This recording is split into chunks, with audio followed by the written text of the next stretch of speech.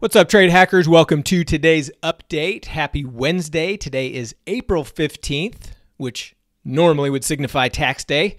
However, due to the extreme situations of the coronavirus going on, those have been delayed until July 15th. So for all you procrastinators who don't like to get your taxes done, it's probably good for you, right? So hopefully that helps. Let's jump into the trade hacker question today, coming today from my main man, O. Why do SPX and SPY perform slightly different? So let's go to the platform and take a look. So you'll notice SPY is at about minus 1.66% for the day, whereas if you look at SPX, it's down about 1.73%. So there's always going to be a slight variance between the two. So why is that? Well, we know that the size difference, right? We know that SPX is 10 times the size of SPY, but that doesn't really tell us the story of why there's the variance. The real story is because SPY is an ETF and SPX is simply the S&P 500 index. It's an index. So with an ETF, you can actually buy and sell shares of SPY, whereas you cannot buy and sell shares of SPX. We know that we can trade options on the index, we can trade options on SPX, and we can trade options on SPY, but SPY is the only one that you can actually buy and sell shares of because it's an ETF, whereas SPX is actually an index. So why does that make a difference? So why, coming back to the original question, why is there a variance? If you go to your Analyze tab and click on Fundamentals in Thinkorswim, we're looking at SPY.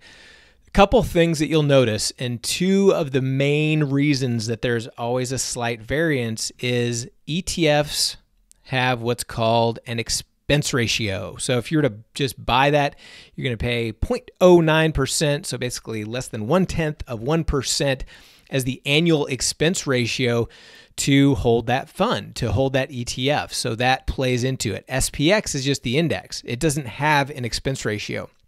Second, SPY pays a dividend. And so that's gonna factor into the pricing. Now, if you're trading options on SPY, the dividend is just the price of those options is just adjusted. We talked about that in a couple videos ago. But that is the main reason. You've got the dividend that SPY has, and you've got an expense ratio. And then, remember, SPY is an ETF that tracks the S&P 500. So there is going to be some slight, ever so slight tracking error. So when the arbitrageurs out there who are trying to scrape portions of pennies off the top as they're providing liquidity to the markets and trading back and forth, they're keeping that in line so there's no discrepancy. And so, SPY, SPX, they're the most liquid underlyings out there. So there's almost never, barely any slight variance. However, that's part of the reason too. So it is an ETF tracking the S&P 500. So there's going to be that tiny, tiny bit of slight tracking error from time to time. And then we've got the expense ratio and we've got the dividend. And that, my friends, is why you see the slight difference between the two. So hopefully that helps. Let's go to the charts and take a look at what's happening in the markets today. S&P's up 57, Dow up 415, NASDAQ up 68, and Russell down. These are all down today. So a big down day, actually coming off of the lows. We're down quite a bit more. S&Ps were down as much as 80 some at one point, so have shed some of those losses, but a decent down day nonetheless. Oil's pretty flat, gold down a little bit. Bonds are up pretty sizable, up over 1.5%, and then natty gas down about 3.5%. So making some moves in the market. If we look at some of the stocks and what's going on there, most obviously with the markets down, pretty much everything is down, but you do have some that are up, namely Amazon.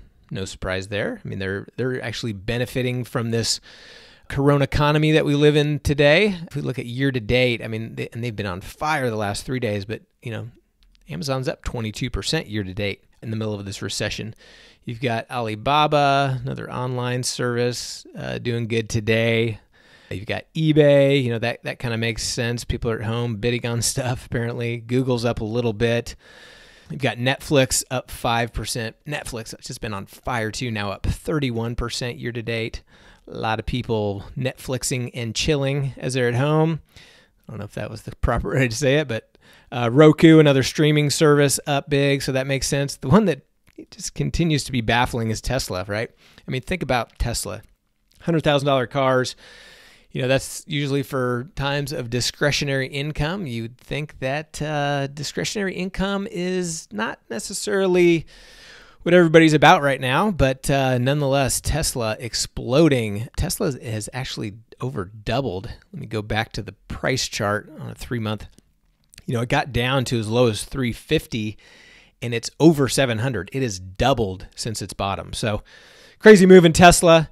What else is going on here? Well, we've got earnings. I mentioned yesterday that Goldman Sachs was going to announce this morning. So they opened up down, but have rallied back to up positive on the day. Bank of America was the other big bank. It's still down about 5% on the day. So not massive moves, but they are out. So what's next on the hit list for earnings? Well, we've got UAL. United Airlines comes out on the 17th. We've got Delta Airlines comes out on, I think, the 22nd-ish. Yeah, 22nd. So that's the main industry kind of next. We do have some tech starting to announce as well. Netflix comes out with their earnings announcement on 4/21, so coming up here as well. So that's what's going on today. We did not enter any new positions. We closed out a portion of our oil trade, booked a nice profit on that portion of the trade. Still trying to get back to profits after that huge oil crisis slam that we got. So nice to start working our way back there. Other than that, no new trades. We do want to start entering some iron ducks as the market goes down. I was looking at entering one today, but going to give it another day, see if we can get 2 days in a row back to back to the downside, and then we'll start dipping our toes back in the duck hunting season. So that's what we got going on. Everybody have a great evening. Talk to you tomorrow.